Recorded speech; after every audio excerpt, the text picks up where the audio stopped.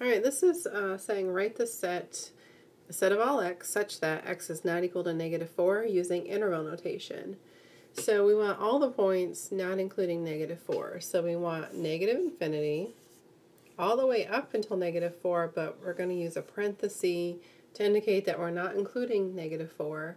Then union -4 all the way up to positive infinity. So in both of these scenarios, since we're using a parenthesis around the -4, we're not including it. So we're saying everything up to it, but not including it, and then everything after it.